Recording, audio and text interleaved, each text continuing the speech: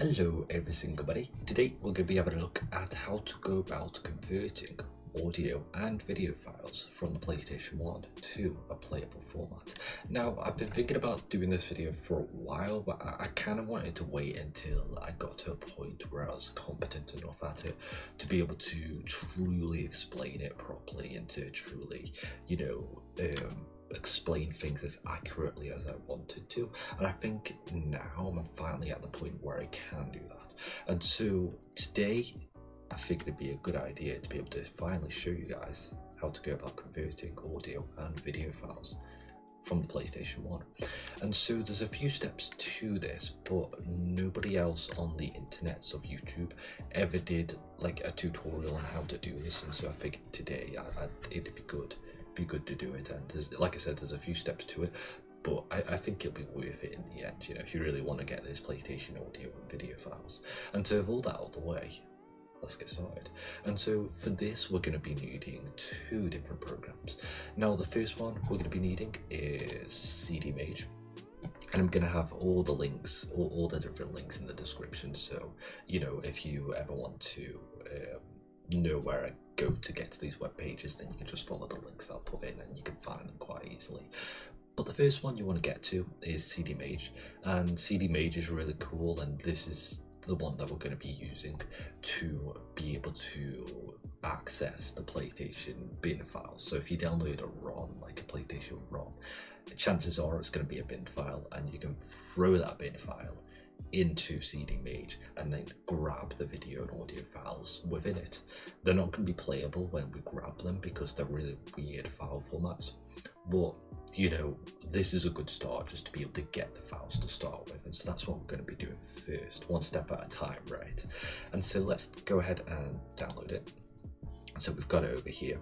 I've already got it all set up, extracted and all that kind of thing. But one other thing I wanted to talk about before we start up CD Mage is that CD Mage itself is a really good trusted program, but whenever you're working with ROM hacking and being able to get into different files and all that kind of thing, you always want to be covering yourself and always check. For this file, for this video, I've already done it, but you always want to check that the files that you're downloading are safe and you're not, downloading anything malicious. And so whenever you download a file from any site, it can be any site you want, always throw it into either VirusTotal or into your Windows Defender. Make sure you do that because, you never know. I think it's just a good measure to take, just to make sure that the files you're working with are all good. I've had it happen to me a couple times with, I think it was a PlayStation 2 model viewer I was watching a video on, where it was very when the file that the person was saying, oh, you got to download this file, was dodgy, and so yeah, you always want to check. But thankfully with these ones I'm going to show you they're perfectly fine.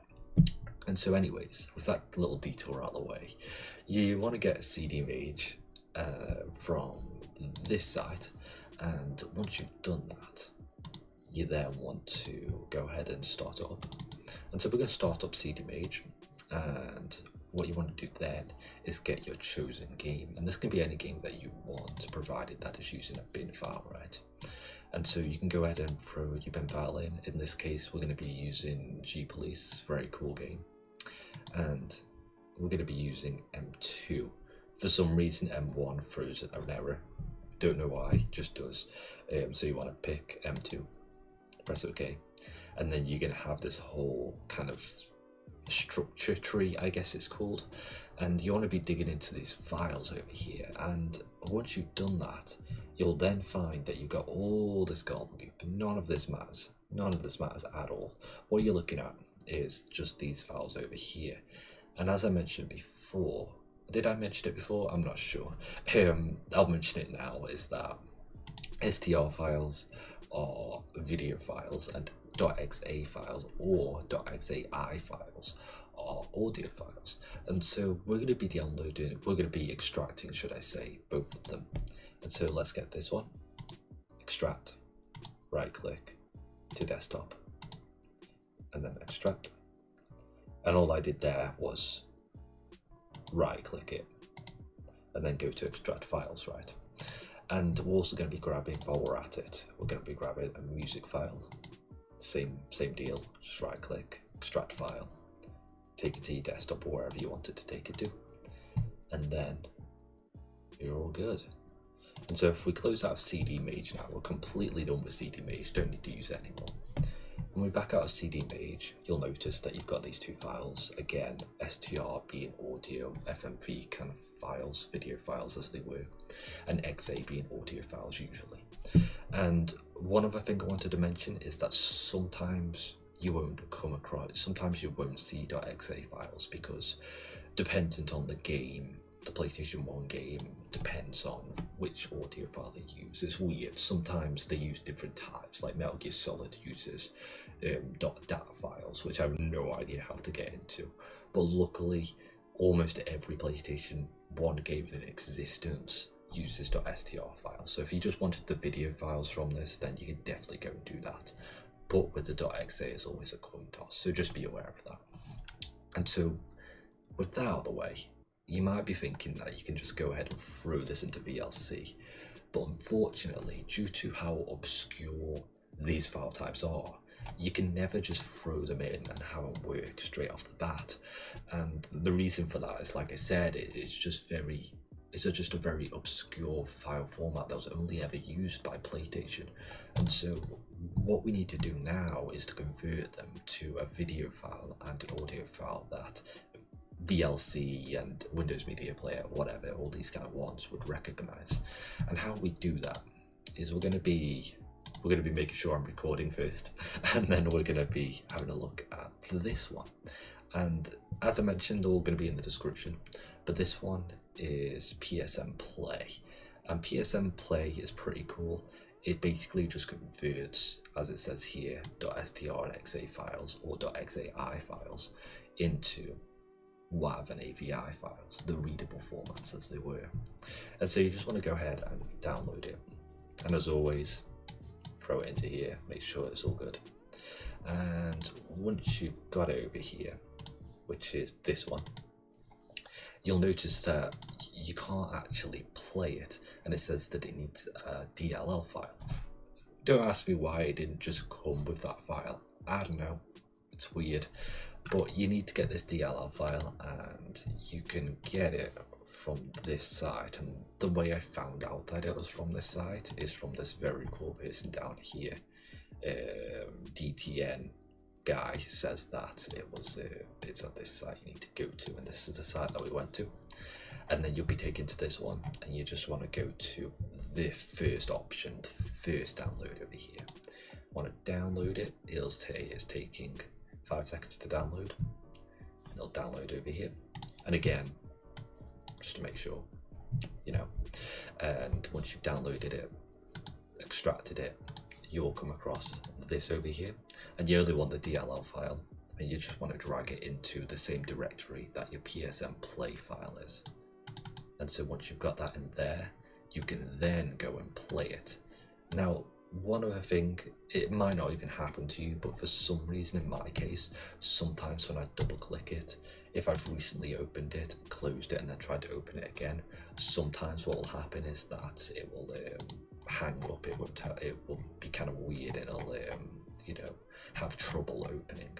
And in this case it seems fine, but if you ever double click in this program and it won't open, it just won't do anything, have a check in your task manager and then close it if it does in fact hang up. Okay, so now that we got all that stuff out of the way, finally, the final step to this whole thing is that what you want to do is you want to double click PSN Play, open it up over here, and I think for the first time you boot this up, it's only going to come up with one window.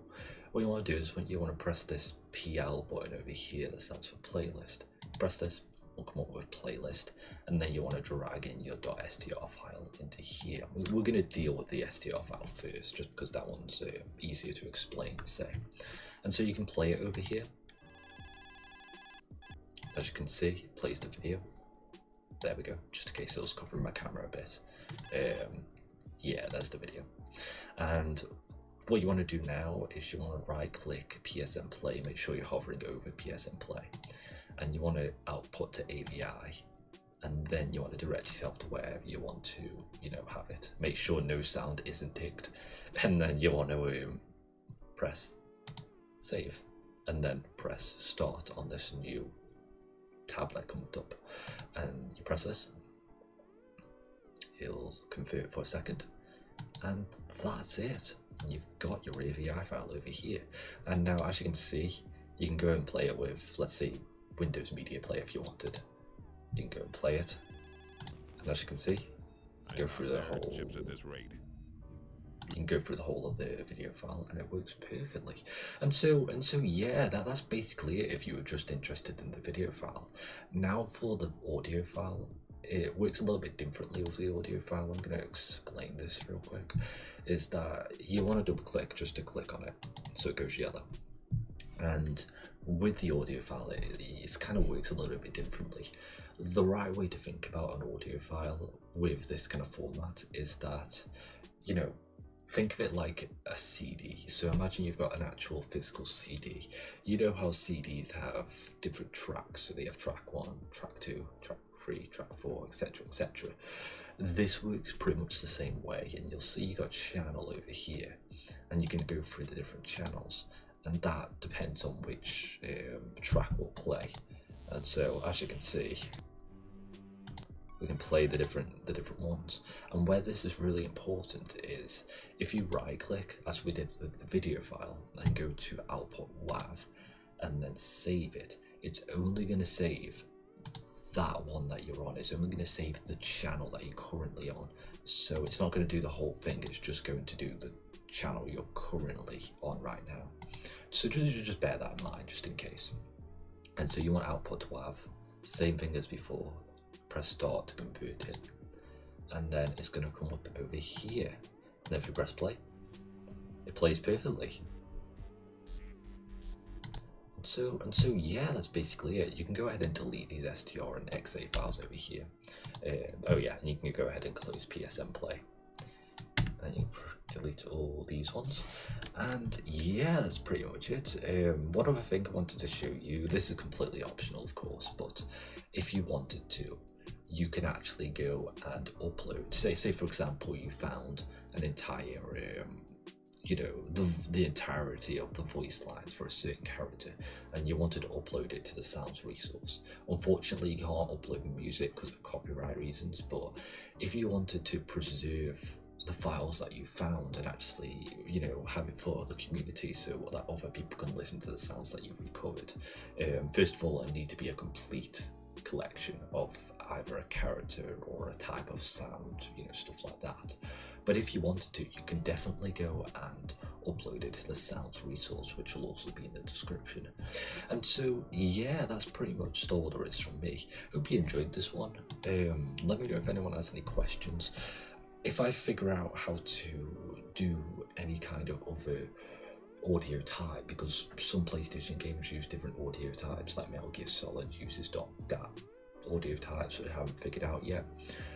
But I'm going to be doing another video if I do in fact figure out how to deal with any other types of file types for the PlayStation or any other console for that matter, and not just for audio, but also for pictures, sprites, all that kind of stuff.